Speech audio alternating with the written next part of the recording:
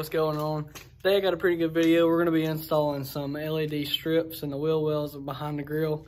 This company, No Limits LED Lighting, sent me these, and here they are. Strips. They sent me 5 pieces like that. This is in their wheel well and grill lighting kit. It's $40 on their website, I think, 40 or 45, something like that. And yeah, basically, these have a self-adhesive on the back, peel and stick it to the back of the wheel well and a spot in the grill. And yeah, that's all the kit comes with, that and sticker. And I went to O'Reilly's and got some 18 gauge red and black wire and some zip ties to wire everything up. And I just got an assortment of butt connectors and wire taps so we can get everything wired up. I got this switch. It's a basic switch from O'Reilly's. Hopefully I won't have to use it. I can wire it straight into the running lights on the truck. Well, I got all the lights here. I'm just gonna end up testing them before I try putting them all on. I got a 12-volt charger for electric motorcycle. And the way I'm gonna test it is I'm gonna take the ground and the red wire, straighten them both out. And I'm gonna stick the red inside the little charger, like the hole through the middle.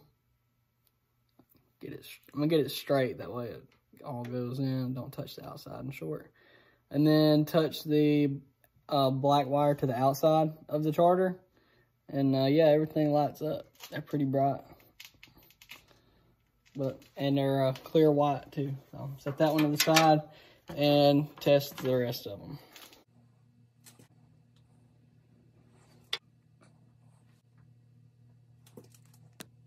You can see here in each wheel well there's a spot on the top that faces kind of the inside toward the bottom, and that's where I'm gonna mount each of these strips. I got this one right here. I went ahead and put some butt connectors and cut 2 pieces of wire just as long as the truck, and I'm gonna mount it up in here, poke a hole in it with a drill, and feed the wire through the hole, and then try to run it down the frame all the way to the front. And yeah, all right, so you can see right there, poked a hole with a drill and had to cut it out a little bigger with a razor blade. And I got the wire all fed through. Got some pieces long to run all the way to the front, hopefully to connect to one of the amber lights, and we'll get it working. And yeah, it turned out pretty clean look. Hopefully it holds on good.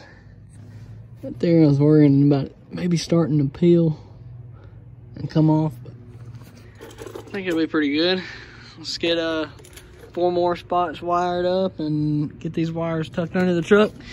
We start working on hooking them up. Well guys, you can see I actually found a fuse tap in one of my random junk drawers in my toolbox. So to hook these up, I'm gonna be using a fuse tap instead of wiring straight into them headlight wires, but that'll be better anyways. These fuse taps are pretty dang good. I don't even remember what this is for. Hopefully I can remember, because right now I don't have a clue. But we'll get back to it. All right guys, I finally got all the wiring done. I'll get under here and show you the way I ran it all. So you can see the light up in the wheel well. And I poked the wire through, ran them both down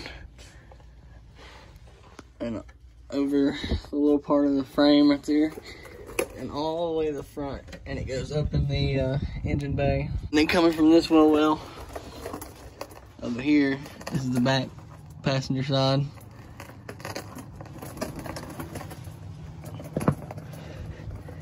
You can see the light up there. The wires come down right here. The wires come down from over there, run over the exhaust, the drive shaft, the fuel tank, come over here, and you can see I got the wire taps right here. Put a quick little video in right now to show you how those work. Hey guys, you can see right here I got the wires underneath the truck. About to hook up one of these little guys, the wire tap. Basically, all I'm gonna do, take this wire right here, snip it. This is the wire that's going into the main wire. So you can see there's a stopped up side of the wire tap right there. I'm gonna put this through, make sure it's kind of going in all the way. And then this open side, you just stick the wire you're tapping into in like that. Make sure it's in, make sure it kind of moves freely. That way you know that you are in.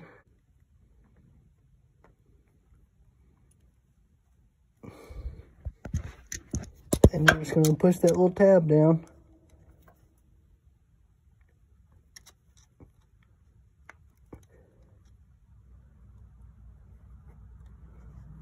And what I should do is go right over the coating and make contact with the wire in there. Then you close the little thing on top of it, and you're good to go. I'm just gonna put a zip tie around these, try to hold them together, maybe secure them a little bit. And yeah, that's that. And yeah, then the wires come together right here. So it's just one wire from the back driver's side all the way to the front. And then the back passenger side goes straight into that wire and goes all the way to the front.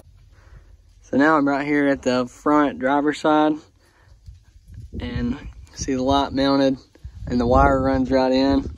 And I pop the flap down on the front of the wheel well liner, and I ran the wires through and pulled them up through the battery, or through the side of the battery box. And yeah, that's where they run through right here.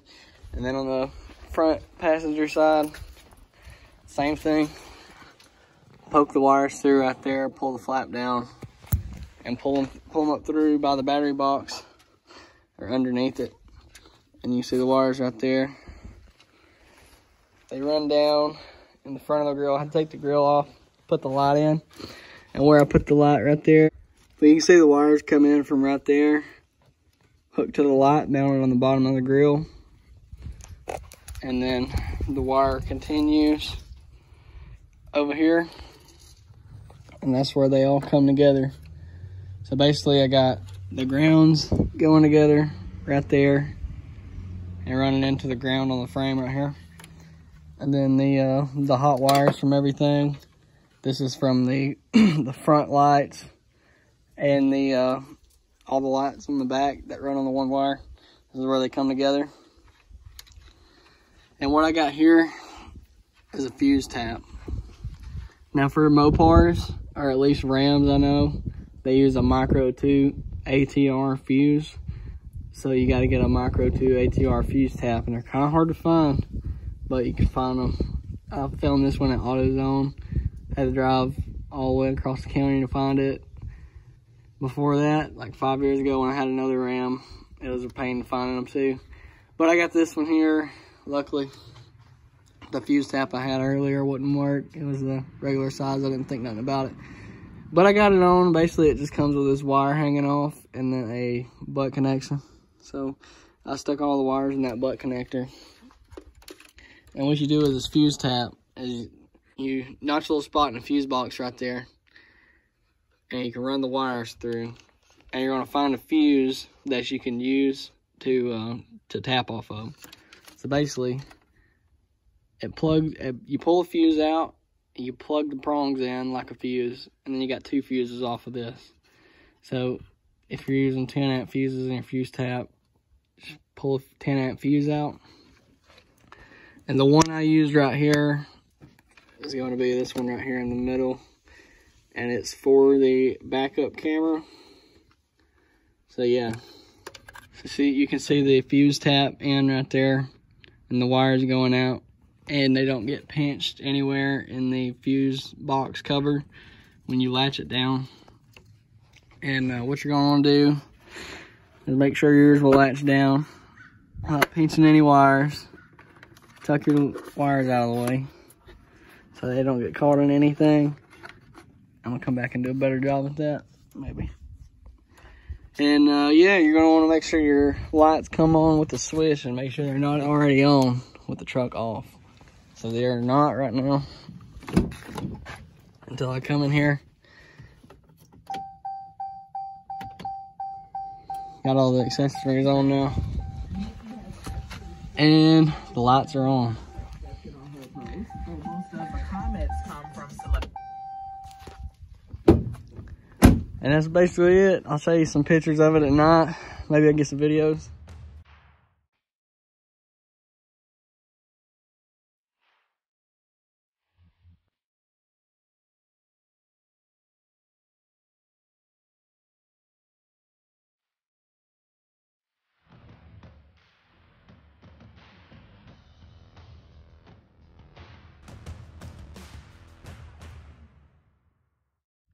But that's basically it for these lights. It's pretty simple install. It's mainly just 2 wires running through the whole time, and just using assortment of butt connectors and wire taps and a fuse tap to get it all going right. And you don't have to wire up a switch or anything.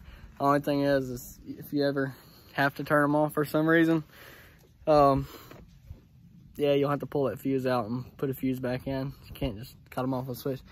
But it's not really a problem for me, I don't think. Cops around here don't really say anything, and they're mainly white lights. They do have a blue tint to them. That's the only thing I really don't like about them.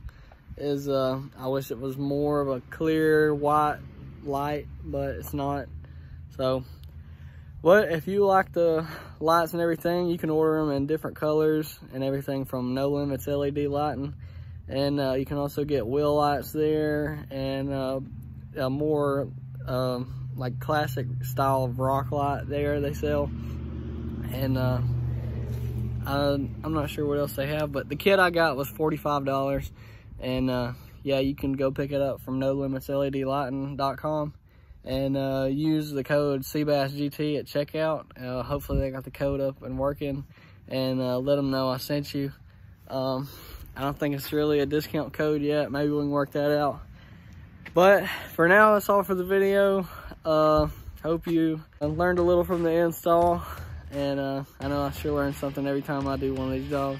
But thanks for watching. Okay.